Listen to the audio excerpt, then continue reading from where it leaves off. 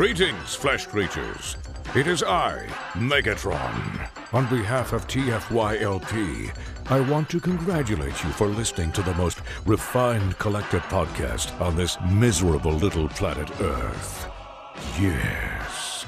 Here you'll find knowledgeable fans discussing every aspect of Transformers and beyond. Now, enjoy the show while I continue my path to complete conquest of all of you miserable biological entities. Predacons, terrorize!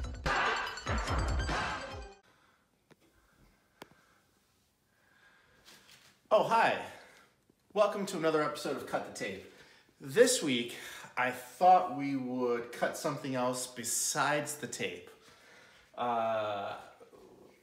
As you can tell, I'm very handsome, but I have come to the point in my life where I need to shave my head. So, I have never buzzed my head before. I have never shaved my head.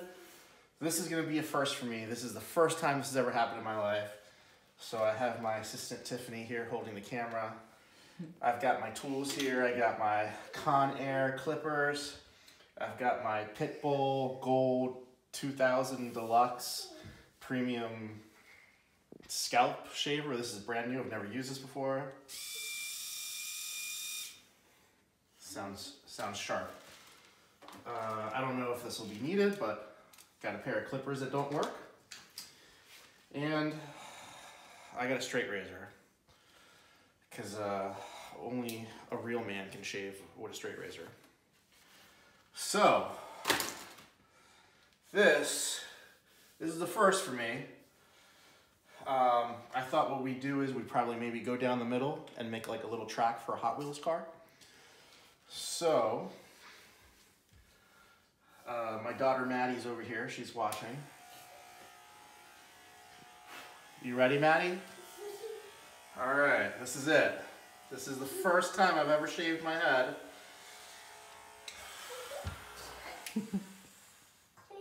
You think I should go through with this, Tiffany? Do it.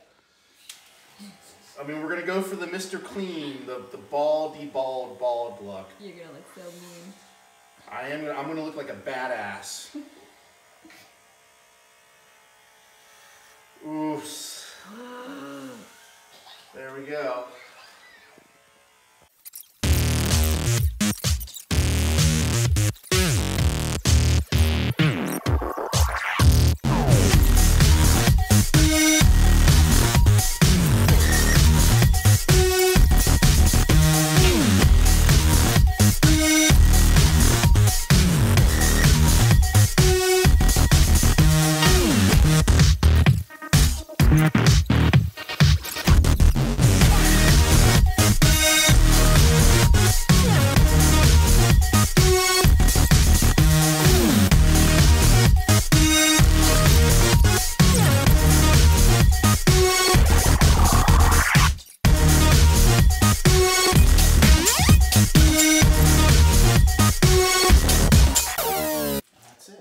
You have shaving cream on the back. Yeah? Yeah. Well, now you got it on you. Gross! All right. Thanks for tuning in to this week's Cut the Tape.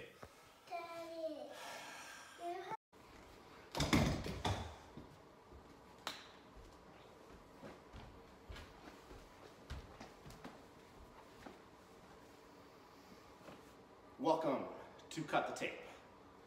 This is the second part of a one-part episode. So, now that we're done with this, we can move on to the main course.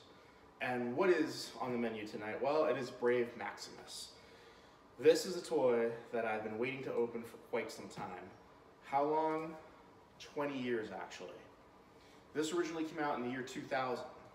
And to commemorate the 20th anniversary of Car Robots, or Transformers 2000, or Car Robots 2000, or RID, however you call it, I'm going to open this Brave Maximus. I'm finally at a point in my basement where I can open this and display it properly. I've been waiting for the right time. It took me 20 years, but I've been waiting patiently. And I thought, now's the right time. So, I usually get two of each item, one to open, one to keep sealed. These are the exact same version. They're the Japanese version. There is another version in a slightly altered box because of countries of origin and where they're released. This is the vertical and this is the horizontal version of the box. If I turn it around, you can see it's just the vertical. So I've already compared the two of these. And even though this one's got a little nick on the front, this box is a little more beat up. This box came later into my collection, so I'm gonna open this one. I'm a little nervous to open this, not just because of the age. You know, people might give you crap. It's 20 years old, you don't have a right to open that, or you're gonna ruin that. You know what? It's my toy, I'm gonna do what I want with it. No one has the right to tell you what to do with your property. There's also a lot of issues with Brave Maximus. The Cerebros tends to break, so there's a chance I'm gonna open this up and it's gonna be broken. In addition to that, it's just been a long wait, so I'm a little nervous. The reason I'm doing this up here is because I wanted a lot more space. So excuse the windows, the background. And to give you a little history of this toy, this is the Fortress Maximus mold. Originally released in '87, then it came out in Japan as an exclusive, redecoed as Grand Maximus, and now here it is again as Brave Maximus. This mold would later be used as the Fortress Maximus Encore Edition. There's about 50 molds that go into making this toy. I know that just because I really tried to get this toy re-released for BotCon as an exclusive, but because there were so many molds that needed to be put through the machine, it just wasn't a viable thing. So, let's cut the tape. All right, I'm gonna move this guy to the side. Do you want to come over, Maddie? No? You want to see me open this toy? This toy's older than you. Come here. All right, Maddie, do you want to cut the tape? Come here. I'm gonna let my daughter, who is how old? You're 5 years old? All right, Maddie, I'm gonna give you a great honor. I'm gonna let you take Daddy's knife. I'm gonna just take Daddy's knife. And look, we're gonna show everyone at home. You may not be able to see it, but I assure you this is 100% sealed. And I'm gonna tell you another story. You know what, I'm gonna hold that knife for a second more. I'm gonna tell you another story. I've only handled Brave Maximus once in my entire life, and it was broken. So this is gonna be a whole new thing for me. All right, Maddie. I never thought I'd be giving this to my daughter to cut open, but you see this piece of tape right here? Can you cut that? You gotta put it in there, and now there you go. Do that one too. This one right here. Wait. Maddie, you just cut the tape on a toy that's older than you. All right. And I want to cut a little bit of the tape too. So there's 3 pieces of tape. I'm gonna cut the middle one. Boom. All right. It is unsealed after 20 years. We are releasing it from its cardboard prison. We picked a good side to open, Maddie. So, right on top, we have our instructions bag, which is taped to the insert. So, it has a card, it has, you know, those pullouts that you used to have in G1 where it would show you all the different figures available. It has that. It has an instructions booklet in here. It's pretty massive, and I'm not sure, but there may be a sticker sheet. Let's go.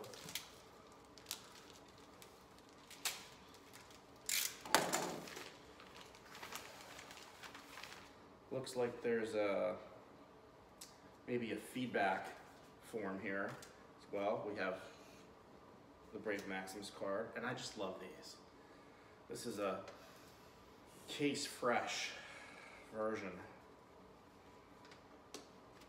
20 years it's been waiting for someone to open.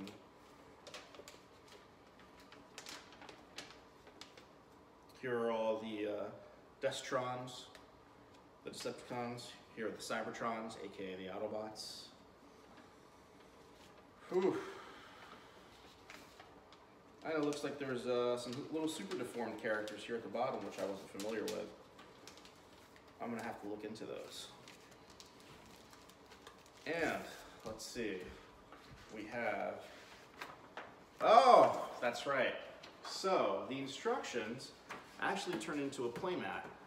You put the Brave Max on here. Okay, Maddie. And I'll show you. So you put the ramps right here. And this version was used, here, I'm gonna cut the tape on this. Fruit snacks, boom. This version of the toys was used for the Spy Changers. Those were G2 toys, which got redecorated and re-released in RID. RID is one of my favorite lines because it's so unique and it's so odd. And a lot of people wonder, well, how come I can't find DVDs of that? How come, mostly in the United States, I can't see that anywhere except for YouTube? Well, that's because this particular cartoon show was produced in conjunction with Saban Entertainment, which were later bought by Disney. And so while Hasbro owns the rights to the characters, Disney owns the rights to that particular animation, and there's no deal in place to bring this to DVD. I fought for it while I was there, but it just wasn't something that, at the time, people don't play with that, thought could be monetized appropriately. All right, here we are with the insert. It's a cardboard insert. The Grand Max and Fortress Maximus inserts were styrofoam, and I remember playing with that insert. I took that insert and I used to use that as a Sulaco, which was the Colonial Marine ship from Aliens, and I would take my G.I. Joes and I would put them inside the Fortress Maximus styrofoam insert, and that would be the Sulaco. And then I would use Soundwave as the Alien Queen and the tapes as like chest bursters, little aliens. All right, here we go, Maddie.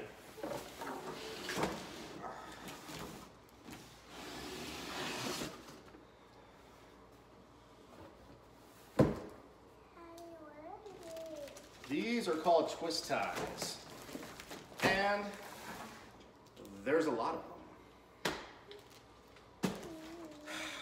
Twist ties are not fun. 1, 2, 3, 4, 5, 6, 7, 8, 9, 10, 11, 12, 13, 14, 15, 16, 17, 18. 18 twist ties. That's going to need a special tool. Yes.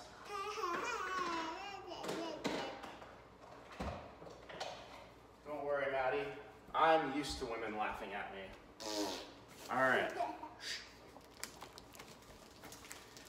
So instead of cutting all the tape off these and then untwisting the ties and then pulling them out through the front, I'm going to use a simple nail clipper to cut them. This is a nail clipper that I use specifically just for cutting toys. I don't use this on my body or anyone else's body.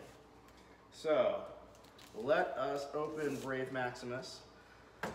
Let's see. Cerebros is placed in there.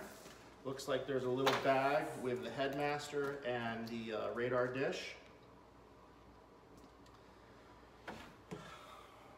I'm a little nervous. And there's a little bit of dust on the inside of it. This is Brave Maximus. We're gonna cut right here. Boom. Cut. Boom. Cut.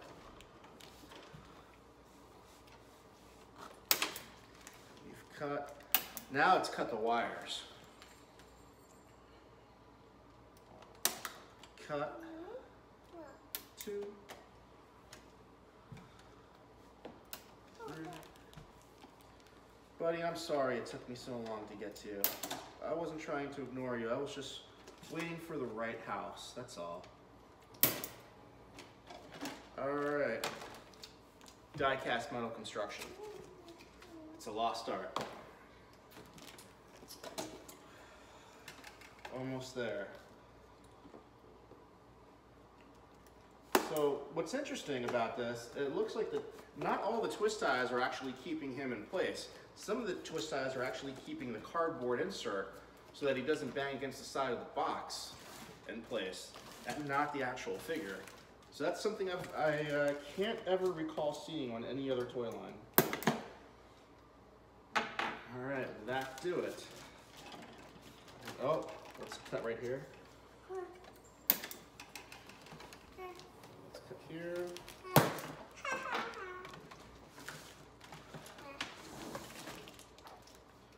Let's cut over here.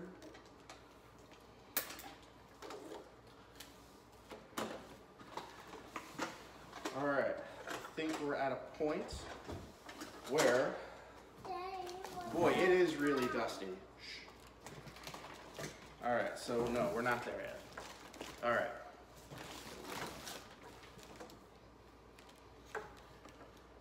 So I know lighting's not the best. I'm gonna have to do it this way.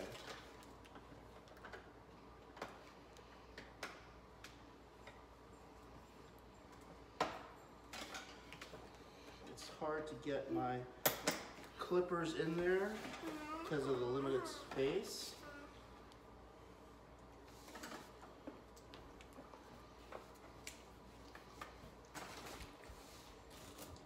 I don't want to damage the stickers that are already placed on him. Maddie, get down from there. Hey, shh. You're distracting me. I need to see where I'm cutting. Yeah, it's all funny until Daddy gets annoyed. And every time I look at this, I'll be like, Maddie. All right. Whew. I think we're ready. So here's another thing that's interesting. It's this cardboard up here is taped down, again, to stop the wiggle, stop the figure from moving around. Oh man. We've got an arm out. We've got another arm. And we've got a head.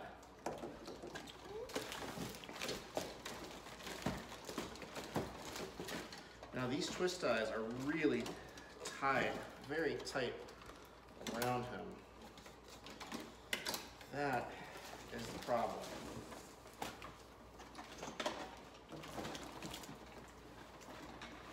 So I think if we move some of these twist ties out of the way,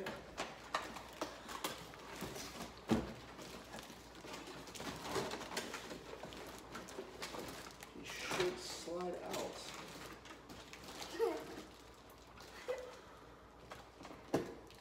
Yeah, this one, see this one's cut, but it's just pinched between because of the leg. And there we go. God, look at all that, these twist ties. Wow, here he is. Brave Maximus. Let's give him a little haircut.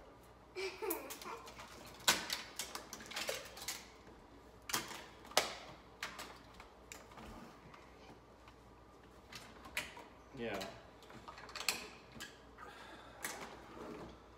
Here he is. There is that part. Now Cerebros has some clear bands holding him transformed as the head. You know what? They haven't dried out. They're still elastic, but they are fragile. The elasticity on them they're almost dried out. Didn't even need to cut them. So we'll connect that part. Can I help? You can help, absolutely. All right. Here's what you can do. You can take this sharp thing. All right, I'm gonna give you the sharp thing. come over here.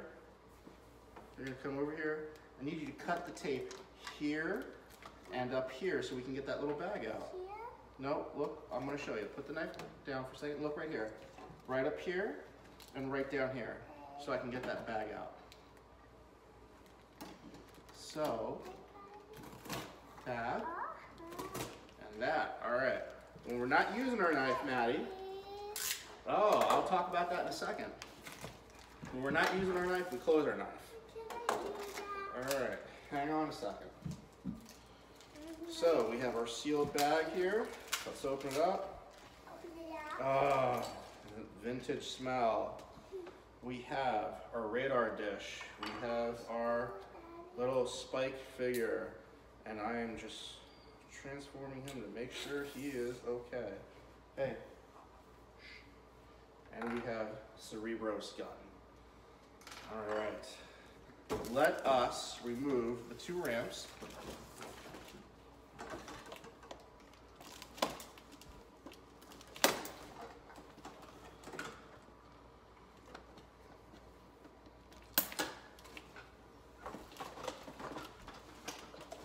This one I didn't even have to cut.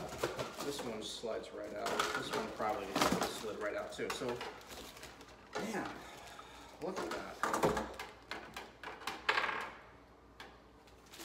I'll put this back in here and we'll come back to this. You know, looking at this, the actual color of the plastic has bonded with the elastic bands, so I could see where they were touching the red legs of Cerebros. All right, we have Brave Maximus here. It looks complete. It looks like all the parts were there.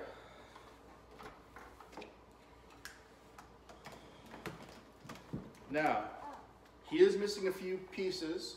He's missing both his blasters. The Japanese version of Grand Max and Fortress Maxis came with a sword. He's missing that as well.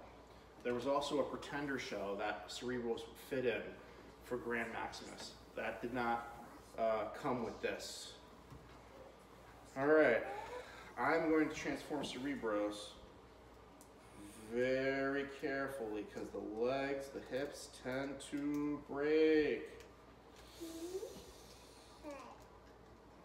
I just want to pop in that headmaster. Oh yes, yeah, okay, we'll talk about that in a second. Thank you for reminding me.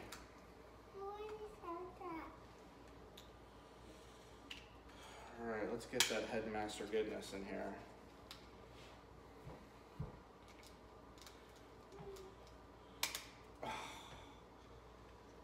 There is something to be said about stupid little gimmicks like that. I mean, it's so 80s. It's just, when Headmasters came back for War for Cybertron, or Titan's Return, it was cool, but it wasn't this. It just wasn't the same. That's not a lie, it's the truth. Not a lie, no. All right, so we have no sticker sheets. All right. Ooh.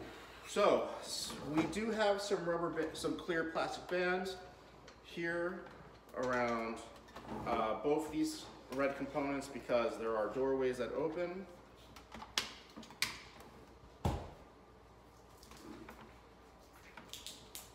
So there are two here. Take that down.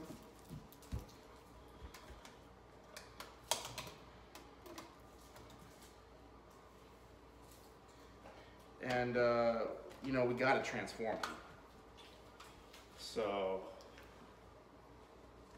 just put this ramps on him. Really wish he had his blasters with him. This one over here, yeah. But I just so happen to have an extra Fort Max one. Or I have an extra, you know what, I have an extra Grand Max one, which is red. And I think that'll work a little bit better with him. I just gotta dig it out. So I'm noticing that this is a little loose. This is really loose. Look at that. Oh my God. It didn't break. It's just loose. It's just loosey-goosey.